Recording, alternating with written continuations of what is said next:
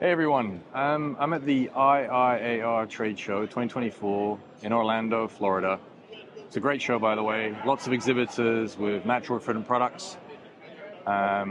Mostly focused on industrial refrigeration this show, and a little bit of commercial, and a big focus on ammonia and CO2. And what's behind here is a really cool new product from ZeroZone, propane, using propane, which is also going to be one of those refrigerants that's going to have a big play here in the US. So I'm here with the president of ZeroZone, a big US manufacturer, well known in industrial and commercial refrigeration market. They've been innovating around natural refrigerants for a while, been very active. Yes, sir. And Dan O'Brien here is the president of the organization, and he's going to tell us a little bit about this unit behind here, this propane chiller. Well, thanks, Mark. It's a unique application that we got behind us with the propane chiller.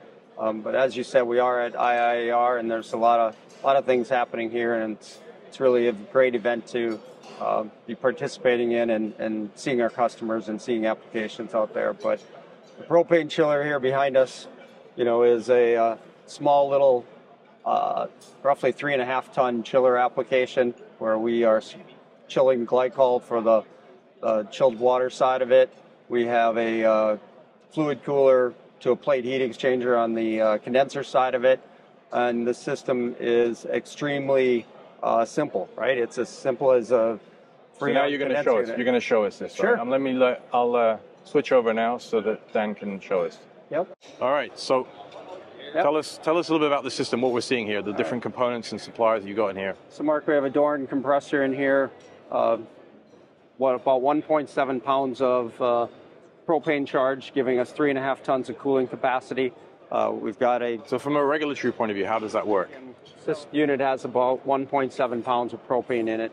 You asked about the regulations and how that fits into the space, right? The current regulations allow us to get up to about 300 grams of propane. This exceeds that 300 grams. Yeah.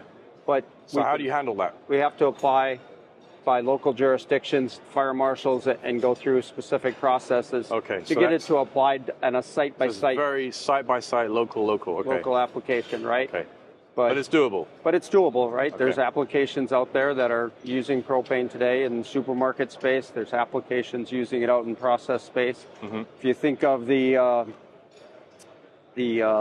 gas and oil industry, right? There's ethanes and propanes and all the types of gases, and that has to get processed. And there's compression going on every day in that space. But that's a whole different world than the world we live in. Sure.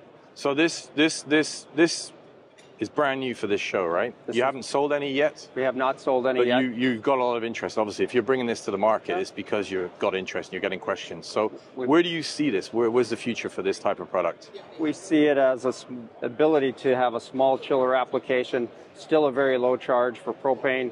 And we can provide a chilled water loop to a cold room. We can provide a chilled water loop to whatever process they're trying to need refrigerated. So there's many applications, but it's still a very small, limited space because of the local jurisdiction requirement. Okay. All right, and then what about the electronic side here? So over here we have a Class 1 Div 2 electrical panel, so it's basically taking care of any of the risks regarding flammability and sparking and electricity being. So we put an inert gas in here. We pressurize this control panel with an inert gas, and that takes the oxygen out of there. Wow, I've never heard that before. So that's a requirement in all those special industries in the oil and gas industry. So, so you're not new. We've done this before. Okay, well, I love learning new stuff every day, so this is really, that is really interesting. Yep, so all you're doing is pressurizing it, getting the oxygen out of there so fire can't propagate without oxygen. Yep, makes sense. Yep, so we got... So, all right, so what else? Any other final kind of comments regarding this product? There's many ways we can package this together. We could put multiple chillers together to get bigger tonnages and more process cooling. So there's a lot of different ways we can solve problems for our customers. All right, well, good luck with this. Thank you. To see. Exciting to see this. It's great that you're bringing this to the market. It's something new. It's something different. We're not sure where the road's going to take us, but nothing ventured, nothing gained. Yeah, very sure, very sure. All right, great. Thank you. You're welcome.